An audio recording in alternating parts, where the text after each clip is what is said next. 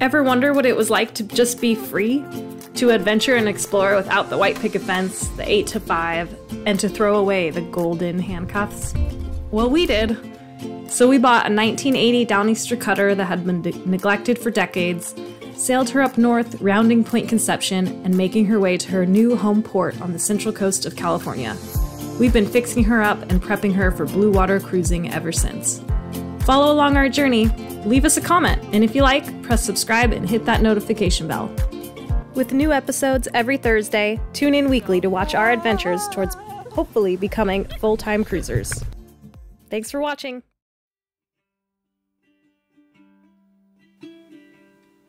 The growing green of the Central Coast hillside stretches off to one side. Wind chill shocks my face, and ocean breeze off to my other. The dogs run around like they were never meant to be tamed in the first place. The happiest I've seen them. My boots crunch with each step on the dried eel grass, and the thought that this could soon be my daily walk, my new backyard, the calm in between project storms, excites me and overwhelms me all at once. Moving onto the boat and becoming full-time liveaboards is our next short-term goal, the stepping stone until we set sail south for Mexico. Oh! Man, I am wrong. As you can bet, stainless.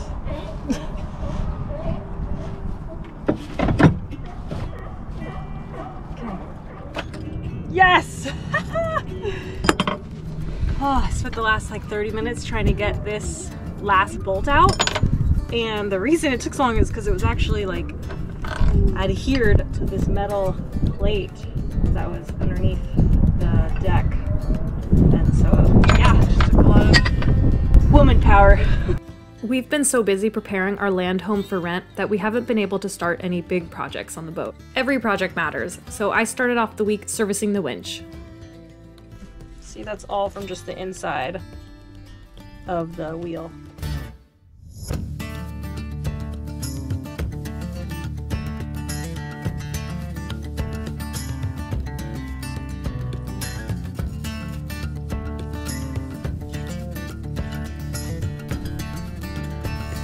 Time to clean. They are so easy to lose because when you're cleaning them, they like you take the prowl out of the gear and the spring just goes spring, and finally got it out. And these should actually not have grease on them, and it is covered. They just need a little dab of oil. So I'm gonna clean them up and reassemble it.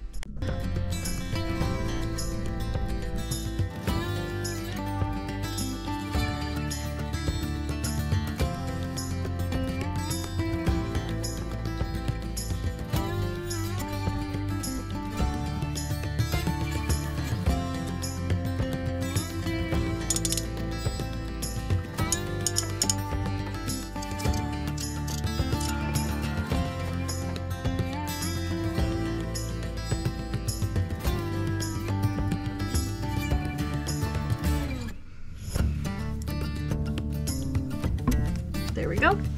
Clicked in.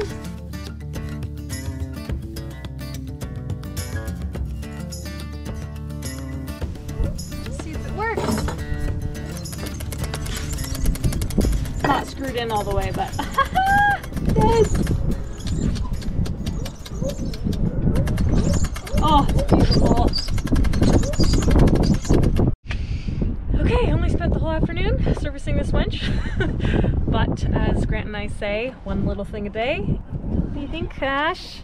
We did the winch. High five. No, shake. Okay. Never mind.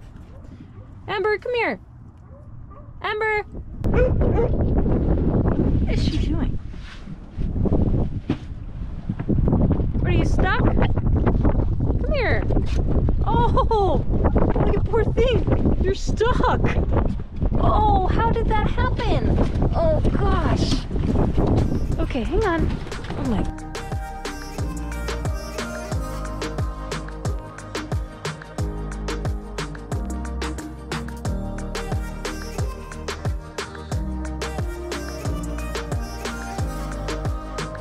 These rascals. Part-time job, but I love them.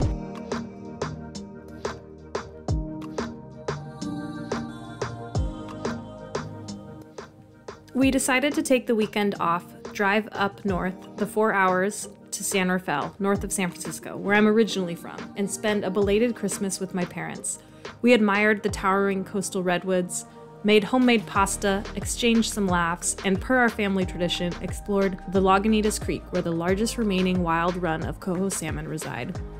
Viewing spawning salmon has been a family tradition of mine since I can remember, and one that I'm really grateful for. I have memories of my childhood dog trying to catch the splashing salmon straight from the creeks. Nowadays, we are lucky to see a few a year. Here we are, sister ship. We also managed to squeeze in some boat-related activities as well. At least it's still floating today. I was worried about that driving up here. This is John. I was like, oh no, they're going to come and see it and it's going to be like... Underwater? Yeah. No. Well, you can just see the rails. He also owns a Downeaster cutter and invited us to come check it out. He got it for the good bones, despite it needing some work, and is also prepping to cruise. We've noticed that there's minor differences within each ship that was produced. It was so cool seeing Mundial's sister ship. The Downeaster, launched in 1884, was a type of 19th century sailing ship built in Maine and used largely in the California grain trade. The phrase apparently derives from sailing terminology, of sailors from western ports sailing downwind toward the east to reach the area.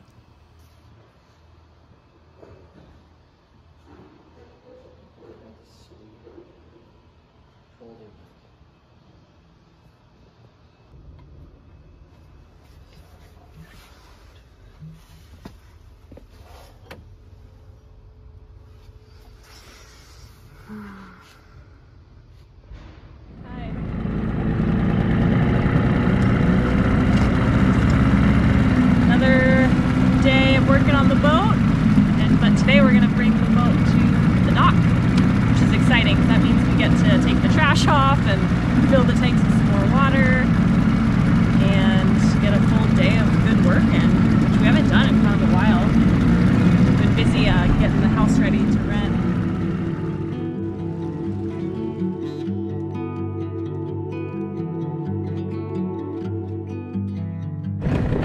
That's weird. The ball is done.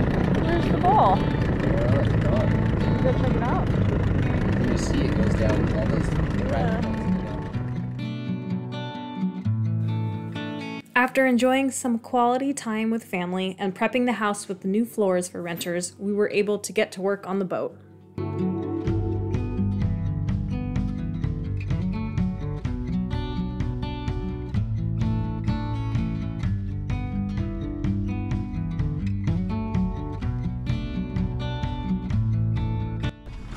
Yeah, this is currently what the boat looks like. Not too bad, but we need to take out all that stuff and yeah, decide what to do with the old AC units and some other little tasks on the agenda today, so we're gonna get to it.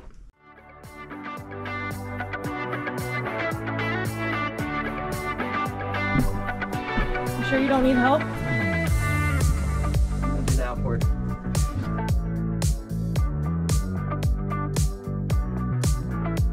We're here working on the plumbing for getting the tank overboard, or the tank up through the deck.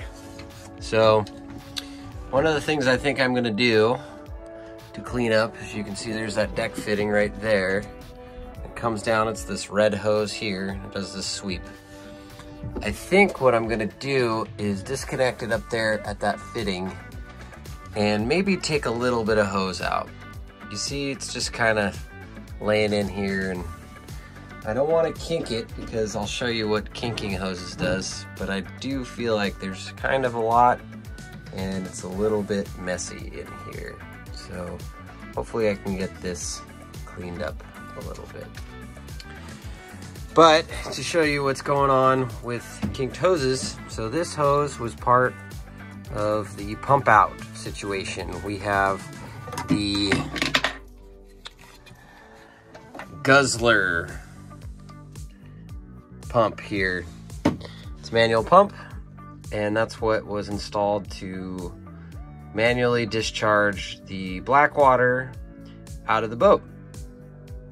So I think I'm gonna stick with that system for now, instead of having to run wiring and do the macerator pump. But I do have the macerator pump, and who knows, maybe I will install it eventually. But for now, we're gonna go back with this.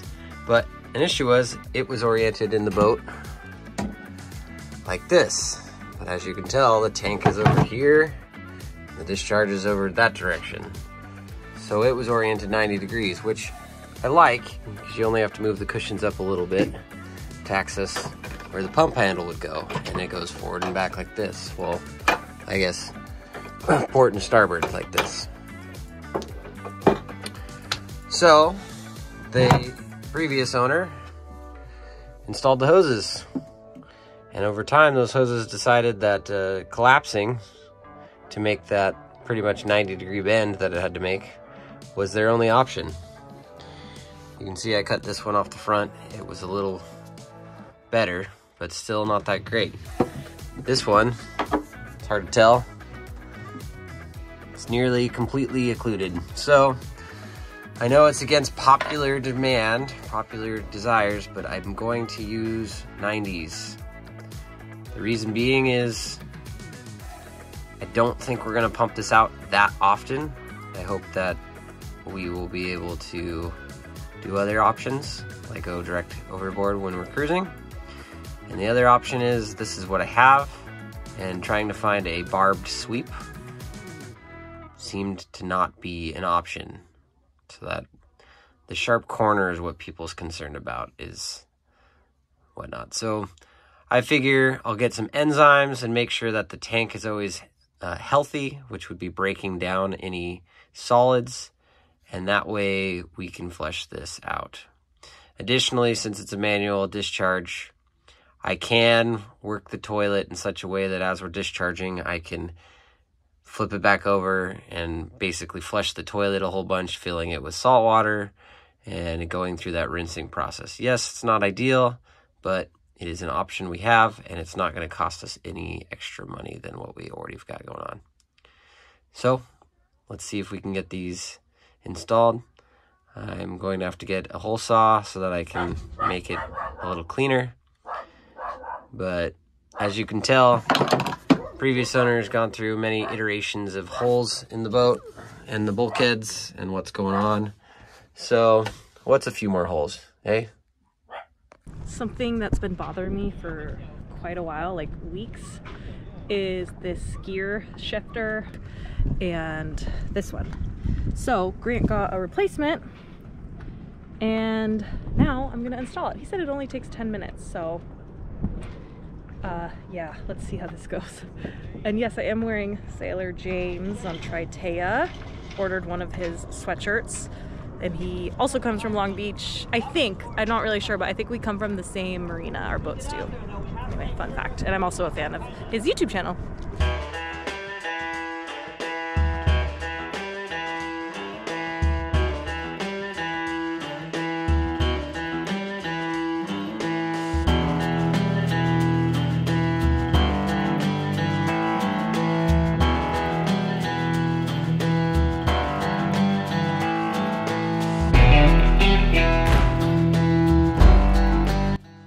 There's the ball bearing he was talking about.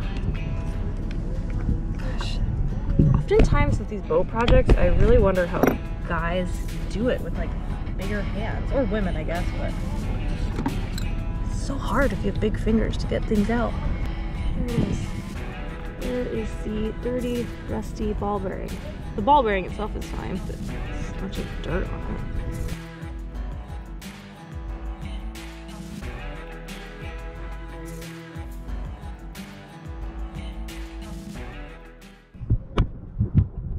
Unscrew the Zerk bitting, which would gain us access to the other side of it.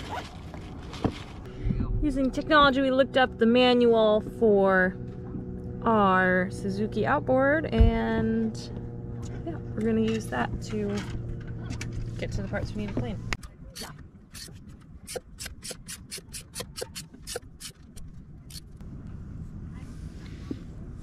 Okay, now what? If you drill it, eventually you're gonna feel like you're turning against metal. And then hopefully once that's bored out, you should be able to try to jiggle the spring out.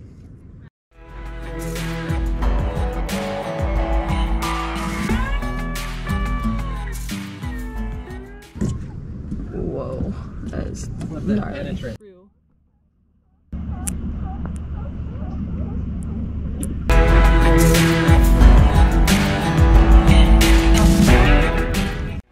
We got the spring out and it is like covered in gunk and not much spring left to it, so we gotta get a new spring. It's back together now. Now found out we need a spring and 2 O-rings. We have to get that spring out, and we might as well order the ball bearing. Yeah, so Probably going to be like couple 10 more or things to do. $12 parts each. how's it going? Oh, you know, it's better to fix problems before they're big problems. Oh, it stinks. So, luckily our black tank was just full of water. What? The T-fitting on the black tank, I removed this hose and the bar broke off, and of course by the time I got this plug it wasn't really the right size, and also the majority of the water already drained out into the bilge. Luckily it was just water, but right behind this where that's fitting is going to is our black tank. So you might have to make another trip back to 8. Okay, I can do that. With bad news we always need a little good news. And this is your good news. You're gonna have me squeeze my line? God, it stinks. I need to go shower. That's what plumbing problems. What are you doing, hon? I'm putting my contacts on. Okay.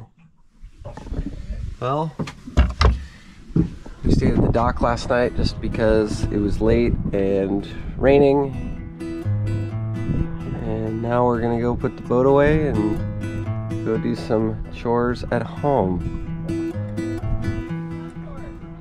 We're gonna try to get our house rented.